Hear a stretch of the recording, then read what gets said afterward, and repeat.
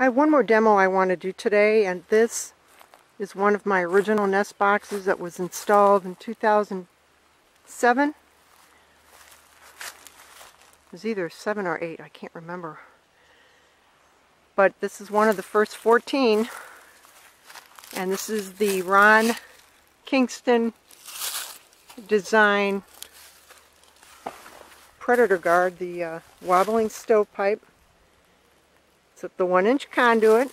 It's overlooking a cemetery, which I find to be very sweet. Yes, this wobbles. I have had no predations at this nest box. I have no house wrens here. I have no competition from other species here.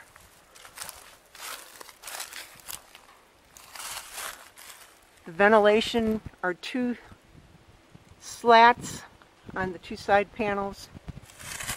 It does have your drainage.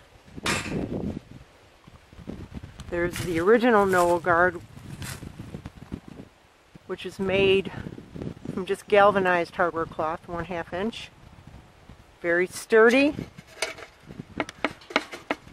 Difficult for a raccoon to bend. And as you can see, I have no problems with birds entering this. Here's some pine needles that were dropped in there. Good size roof. This is nest box number 14. We have a grass nest with a mix of pine needles inside.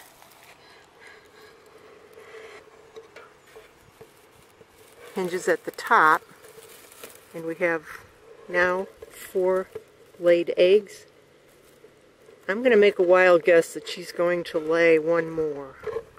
I'm going to feel for the bottom of the nest cup, which is where my thumb is, and right down in here is where I'm going to puff in some diatomaceous earth. Right there, right in there, and right in there, and maybe a little bit underneath the nest right there.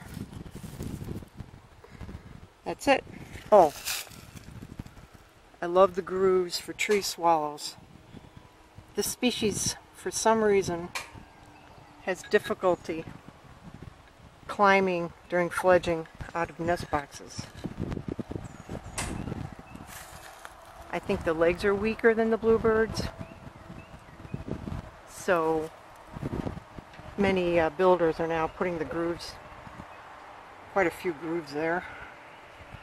For any height nest, I get different heights of nests, some all the way almost to the entry hole. So, oops, ouch. And I have a copper nail that is used to hold that together. Don't tell anybody. I don't want anybody to steal it. But it seems to be pretty efficient in holding it together. There we go. You can see the habitat. This is a historic cemetery here in our location, and I've seen the bluebirds perch on this fence line to guard their box, as well as in some of the trees. It's such a gorgeous day today. I'm so glad to be out.